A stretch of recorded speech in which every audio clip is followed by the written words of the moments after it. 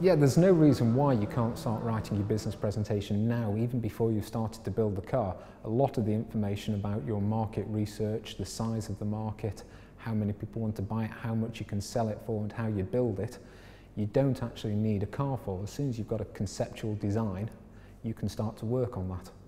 I think the danger as a student, an engineering student, embarking on a project like this, obviously, you have to focus on the project itself, design and execution and build of the car itself. The danger is you become too focused on that and not enough focused on the wider project, which is actually selling your idea, talking to the media, talking to sponsors and that kind of thing. It always works best to keep it simple. Keep your message simple, keep it clear and present it well. And the top teams will always keep it quite simple. If you want to be a top team, you want to be competing for the top prize, finish in the top 10, top 5, you need to have your statics to a good quality. And that's something that's all about planning and being prepared.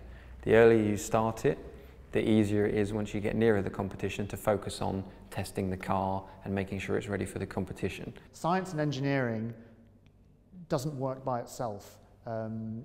Financially, if you want to get money or get funding for a particular project, you need to be able to sell your idea in a way that's engaging, in the way that people understand.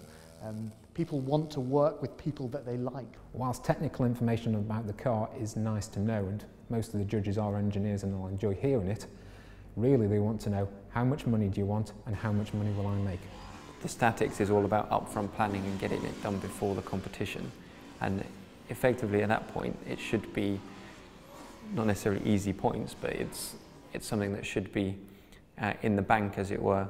Yeah, use a good variety of images on your slides and present the slides well.